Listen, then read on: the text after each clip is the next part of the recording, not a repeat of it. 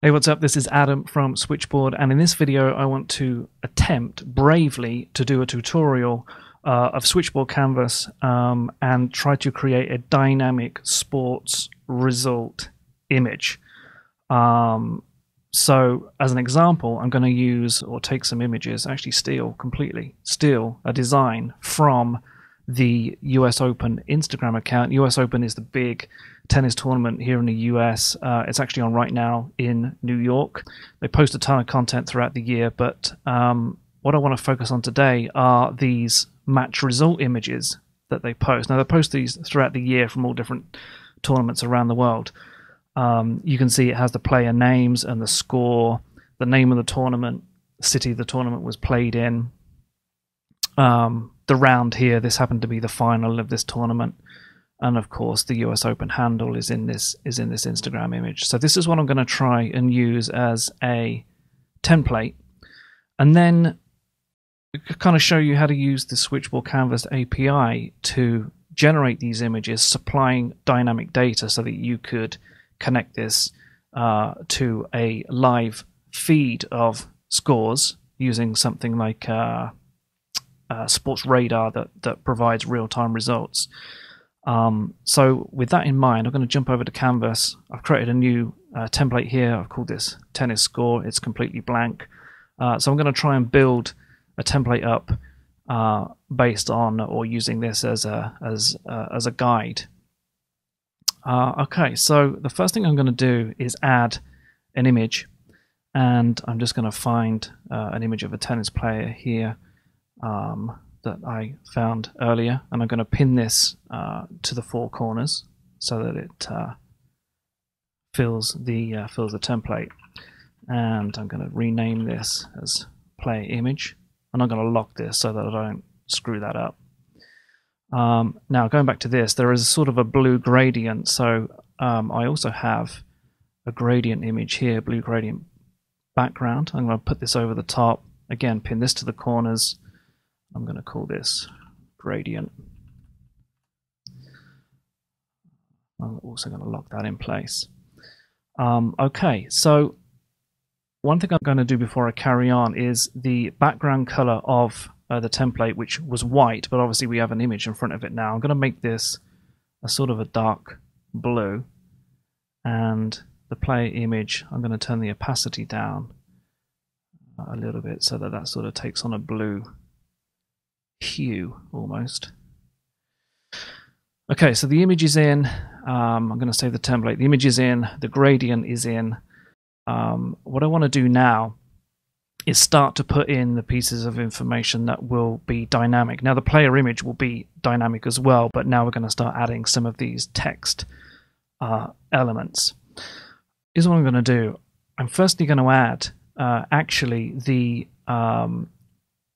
flag of the first player. Now I've uploaded a couple of flags for the US here, so I'm going to add this. I'm going to give this a size of something like 100 pixels square. Set the corner radius here all the way over. That will make it round. And then I'm just going to give this image a bit of a stroke here so that it's round, the same as the template that we are, or the guide that we're trying to copy here. Now, with positioning this flag, what I want to do is actually pin this flag to the bottom left corner, because if I want to resize this template, I always want the text and the match result information to be towards the bottom of the image. So we'll see how that works in a second. But I think what I want to do is use the pinning controls here to pin this towards the bottom left. So the pin controls for bottom and left are set to edge with 100 pixels offset, and that puts us nicely offset into from the bottom left corner. Now what I'm going to do is add the first player. Now because we're working from the bottom up, this is actually going to be, let's say, the player 2's name. So I'm just going to put in here player 2. I'm going to make this white. I'm going to choose a font. For this case, I'm going to choose Where is the one I want? Interstate compressed, something like this. And I don't want the text to fill this box. I want to set the font size to 60 here. Horizontal alignment, I want to the left, and I'm just going to resize this. Now back to the pinning controls for this player name. First of all, I'm going to player 2 name. What I want to do is pin this text element to the flag. So again, when things move and resize with these templates, these elements stay where they should be. So what I'm going to do is, for the left pinning, I'm going to say pin this to image 3, which actually I should have called this image 3 player 2 flag. There we go. So, okay, so left is pinned to player 2 flag. We're going to say pin this to the right hand side with an offset of, say, I don't know, let's see what 50 pixels looks like. Top also I want to pin to the player 2 flag top, and I'll set this to 0 so that they're aligned at the top, and there are 50 pixels between the right hand side of the flag and the left hand side of my player name. Now I sort of want to vertically align this a little bit more, so I'm going to add a little offset here to the top offset. That will give us something like that, which is a pretty good space. And I'm going to reduce this width of this this player name. Okay, so the next thing I'm going to do is duplicate this element here, and I'm going to make this element the player 2's first set score. So I'm going to put in a number, so just 6, and then I'm going to offset, or actually pin, this first set score to player 2 name, the left edge, and I'm going to give this an offset. I don't know, I need to see what this looks like, maybe 300. Okay, so what I've done there, this element is now pinned to the left edge of the name.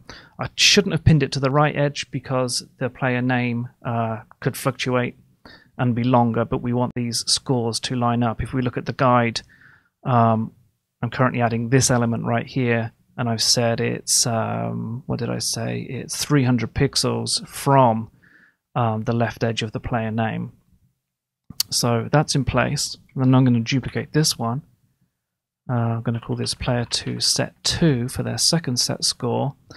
And now I'm going to pin this to the player 1 set score, maybe 50 or 100 pixels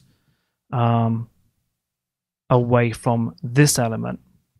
So what we've got at this point is the flag.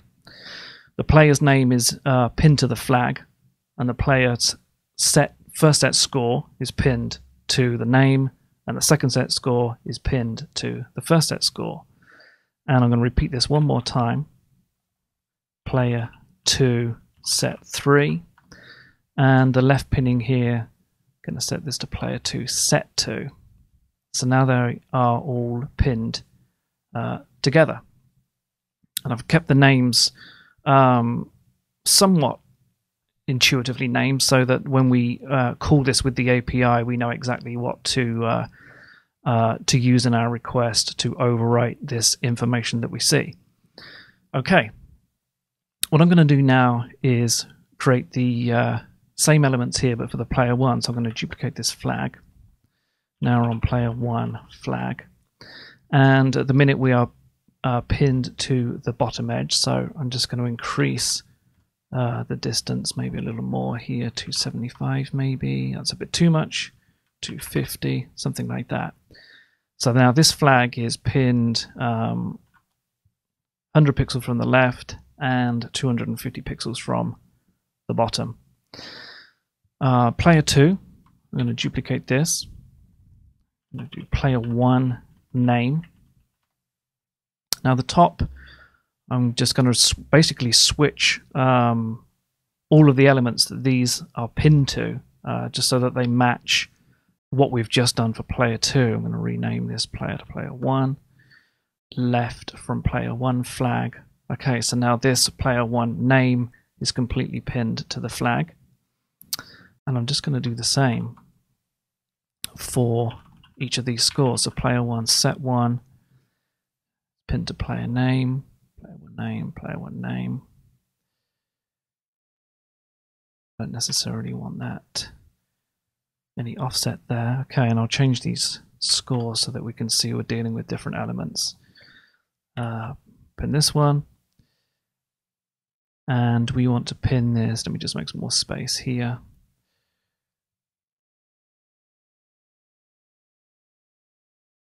Player 1, set 2.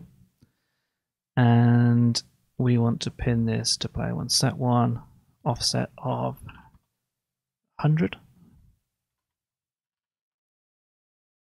And repeat this one last time for player 1, set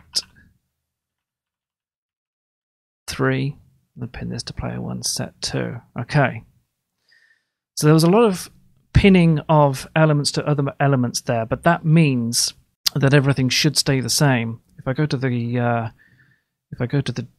sizer here and make this into a story size, everything jumps to the bottom, still 150 pixels from the bottom edge. The same if I go to this resolution, back to square, everything is kind of connected together as it should be. Okay, now what I want to add is the tournament name. So I'm going to press T to add a text element, and now we need a tournament name, so I'm just going to call this Switchboard.ai Classic, completely fabricated name. And I'm going to choose a new font for, let's choose this extra bold one. Okay, this is good. Align this to the left. I'm going to pin this to the right so that this name can stretch all the way over. And I'm going to put some padding in, 20 pixels on all sides. And I'm also going to set the size of the font there. With fill text box, what happens is that the text always tries to fill the size of the bounding box so that it will resize and reposition itself to fit the bounding box. If you don't want that to happen, you can untick fill text box and just specify a font size. Now, for the positioning or the vertical position of this, I kind of want this to be driven from these elements at the bottom, like the player 1 or the player 1 flag position, so that again, when we resize, go to a story size maybe, the information is still towards the bottom of the image. So top edge, I'm going to pin to, let's say, player 1 flag, and we're going to pin to the top edge.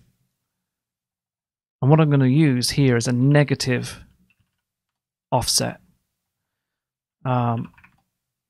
So what we have here is this element is pinned to this flag. It's actually pinned to the top edge of this flag, but I've used a negative offset so that it pushes it further away from the top. Again, if we go to the resizer, it's still 100 pixels above the player 1 flag, regardless of what size we use.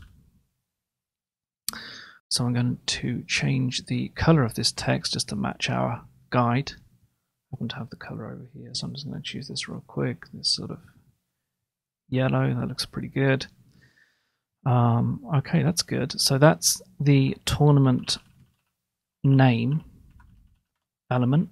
Okay, I'm going to save this while I think to save it. Okay, the next thing I want to add is the city. So I'm going to duplicate this tournament name element, call this city. Now the top, I want to pin to the tournament name. I'm just going to give this a normal offset of, say, 20. I want to make this a little smaller, so let's say to 45. And we'll put the city in as New York. Make the color white. Okay, we need a little bit more room than 25, so let's say 30, something like that. That looks pretty good. Sort of consistent with what we are doing here with the city name.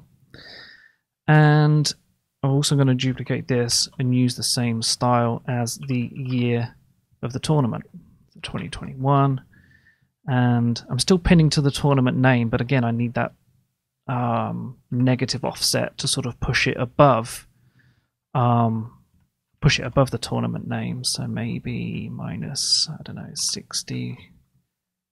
It's a little trial and error, but that gets that looking somewhat similar. So go back to the canvas size chooser where you can pick from any of these sizes. Everything is staying where it should be, regardless of the template size, which is great. Two more elements to add.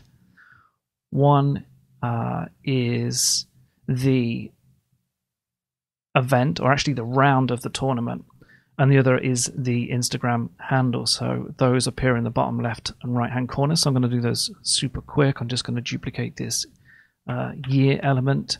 I'm going to call this round because this is the name, and we can say final because we can say this is the final of the tournament. Now I'm going to put these right in the corner. So I'm going to pin to the bottom edge, and I'm going to reduce the size of the font considerably. 20, that's a little too small. 30 maybe, like so. So the pinning is to the bottom left, 10 pixels from the left edge and 10 pixels from the bottom edge. Just going to set the size of that. Duplicate this one. Put in here handle. Pin this to the right edge, and this would be our Instagram handle. We can use US Open just to keep the design consistent. Now this has gone green because down here my highlight color is set to green, and highlighting where Canvas sees handles or hashtags in text, it will use a highlight color. So we're going to overwrite the highlight color here to be white. I'm also going to justify this text, and this is 10 pixels from the bottom edge, 10 pixels from the right edge. Let's save that, and we've got something pretty close to what the US Open has for their sports scores. They have a little bit more information on here. You would continue to fill this out if you wanted to. You know, this is a tie-break set here with the tie-break score. They've also got their seeding numbers for the tournament in brackets. That's a little bit beyond the scope of what I want to do with this template. I did notice something that was that I did miss, and that's this sort of like graphic, which is these yellow dashed lines. And I did find something similar which I want to add. So diagonal lines here. If I pin this to the corner, it's appearing over the top of some of the text. So I can go to the element list, select these, let's call them dashes, and bring this down a little bit. Maybe just above the gradient. Something like that, or just below the gradient. Yeah, something like that. Hide that. Save the template, and we have a sports score template. So now we have the template complete in Canvas. What I've done is come over to another tool called Insomnia, which is a REST client. Now with a REST client, like Insomnia or Postman, is very similar. What you can do is send requests to APIs and get responses and do different things. So Insomnia is the tool that I'm using to call the Canvas API. So this is a basic JSON request that I've set up. All I've specified here is that the template is tennis score. That's the template that we just created in Canvas, and I want to create an image from that template, 1080 by 1080. That's the resolution that we created it in anyway, so this should look exactly like the image that we created in the template. Now I want to go back, and the first thing I want to do is change the image. So I'm going to come into here and add an elements object here. The element that I want to change was called player image. In that element I want to change the URL. Canvas will download an image that I specify here. So I went on to Unsplash, found a picture of a tennis player, not very convincing, but still a pretty good image. What I want to do is specify switchboard.io/player is what I called it. Let's send this. Behind the scenes, that will download the image and put it in the background there. Okay, so we've got a new image. Everything else is the same. What I want to do now is go in and change some of the text elements. So the first thing I'm going to do is change player 1's name. Replace the text in there to say a winner. And say player 2's name, change this text element here to be S loser. And now what I'm going to do is change the scores or the text in those boxes that represent the scores. So the first one, first player, first set score, I'm going to replace text. Let's have this as 6. And we'll do 3 of these. Player 1 set 2, player 1 set 3, and then the same for player 2 scores. Player 2 set 1, player 2 set 2, and player 2 set 3. So 6, 6, 7, let's just do 2. Pretty convincing win. 5.